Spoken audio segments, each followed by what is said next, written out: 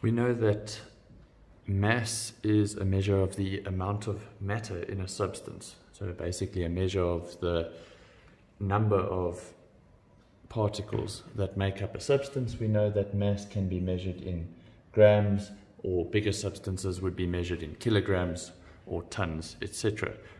We also know that when measuring the size of a substance, we want to know what amount of space it occupies. And we call that value the volume of that substance. We say that a substance's volume can be calculated by when we start out by multiplying the length of that object by the breadth or the width of that object by the height of that object.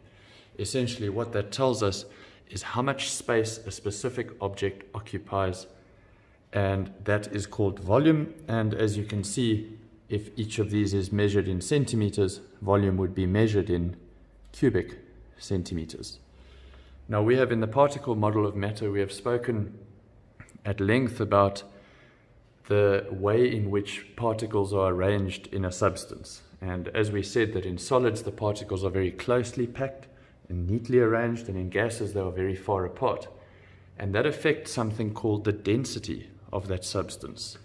Now density is essentially the relationship between a mass of an object and the volume of that object. It basically tells us how much one specific volume of that object would weigh. As we can see, density is mass, which is measured in grams, over volume, which is measured in cubic centimeters. So we say that density is measured in grams per cubic centimeter.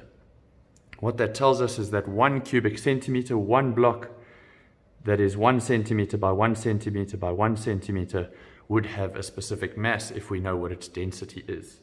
So we're going to do an example of a calculation.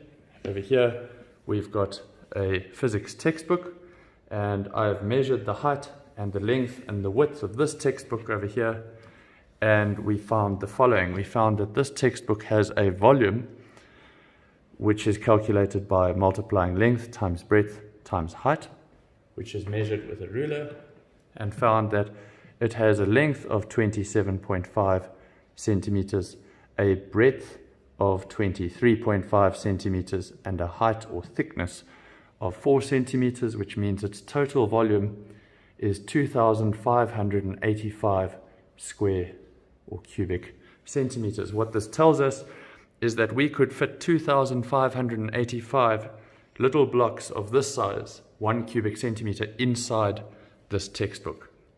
What I've now also done is I have calculated the mass, or I've weighed this textbook, and found that it had a mass of 3,102 grams, or 3.102 kilograms.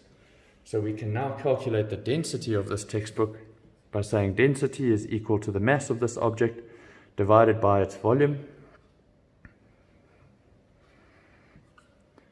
And we can calculate that. We know that the mass is 3,102 grams and the volume is 2,585 cubic centimeters, which means that the density of this book is 1.2 grams per cubic centimeter.